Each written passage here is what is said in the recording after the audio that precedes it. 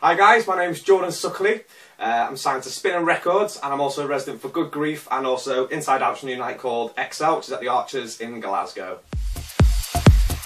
My favourite thing about Manchester's definitely got to be the big culture they got there. They've got a massive clubbing scene. You can always guarantee if you're going to go out to Manchester, no matter what night, there's always going to be at least something on. Unlike by my house where there's absolutely nothing going on whatsoever.